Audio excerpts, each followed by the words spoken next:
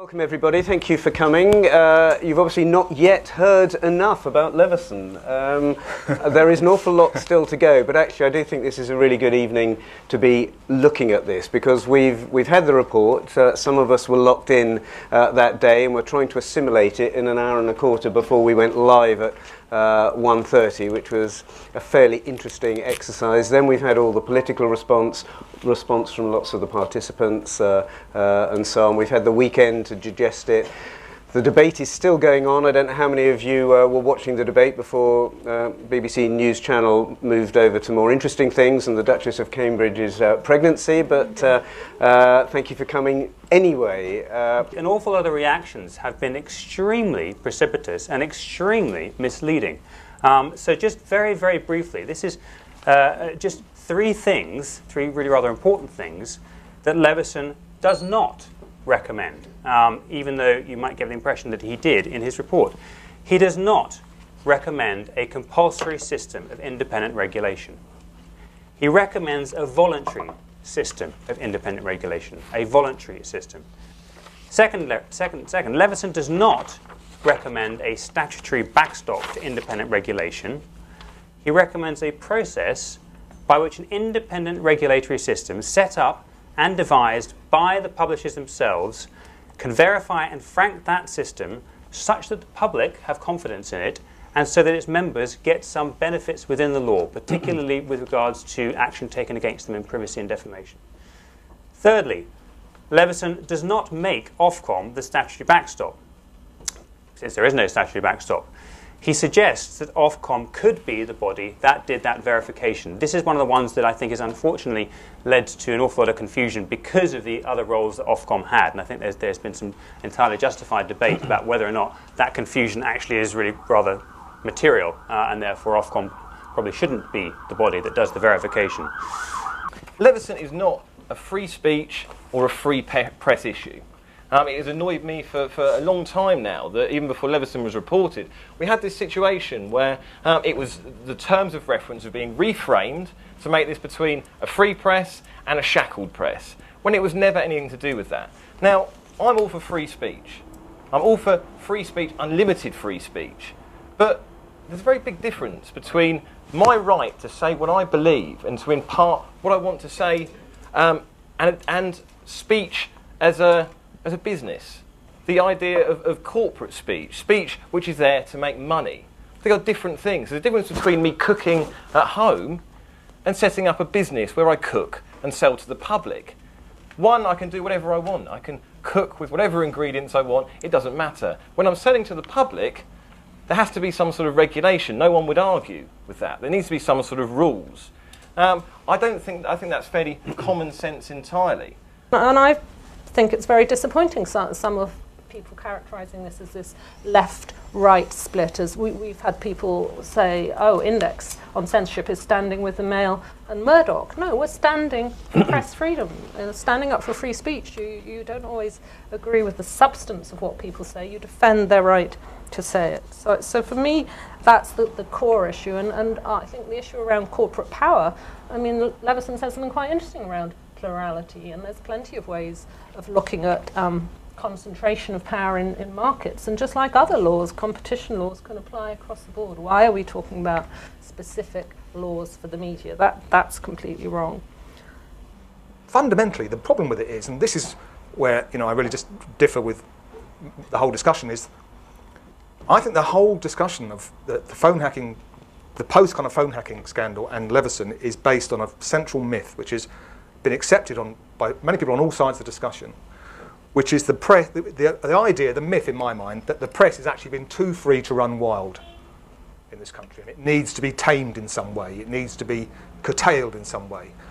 I look at things the other way around. I think that the press in this country is by no means free or open enough, even before we have a new regulator of whatever sort appointed to come and wash the naughty newspapers' mouths out with soap. So I think that the Hunt Black thing has accepted the premise that the press needs to be tamed. And because of that, it's very difficult to argue against what Leveson is saying if you start from that position. I mean, that's not an endorsement of phone hacking, presumably. Well, I certainly don't endorse the hacking of Millie Dowler's phone or the cases that the News of the World have gone to court with. Like all other methods of investigative journalism, I think, you know, I'd rule nothing out, rule nothing in. Everything has to be decided in a specific context. After all, David Lee of The Guardian, you know, one of the great haters of the News of the World, went to the Leveson and said, by the way, I've hacked phones.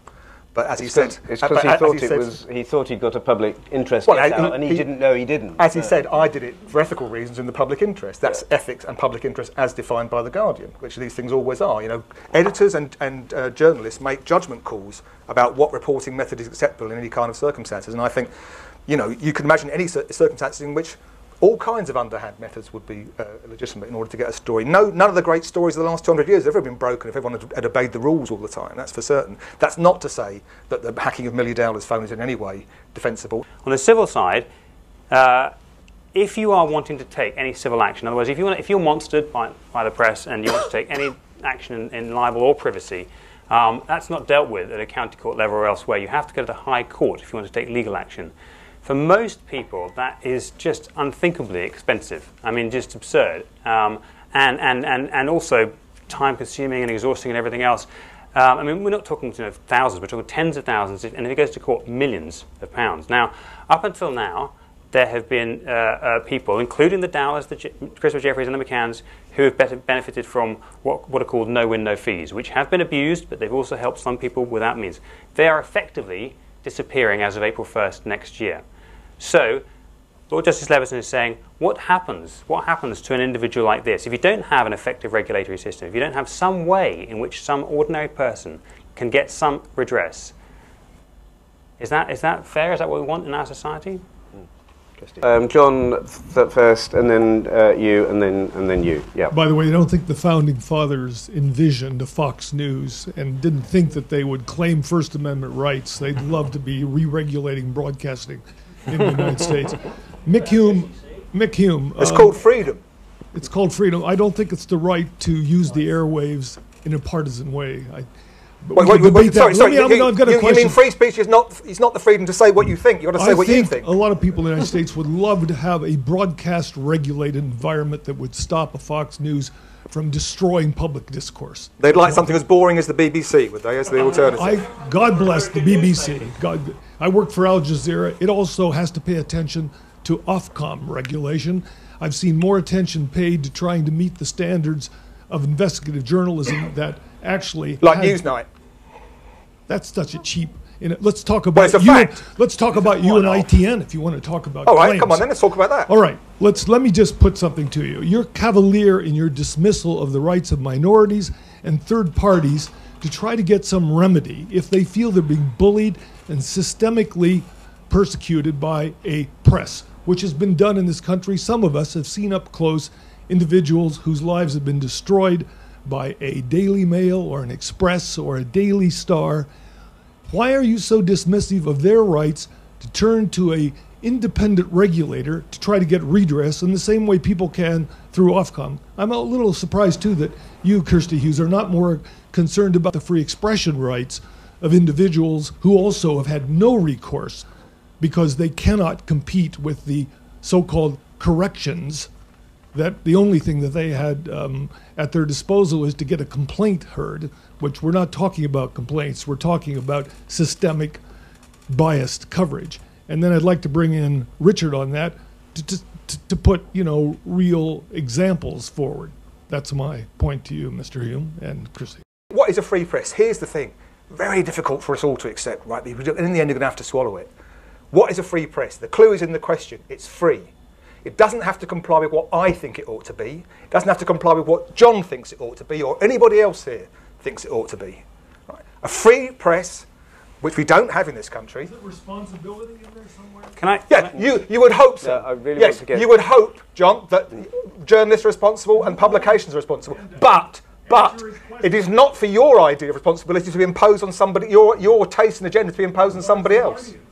Question there, or comment there. Speaking as a investigative reporter for 3 decades, I think there's something quite key that we're missing here.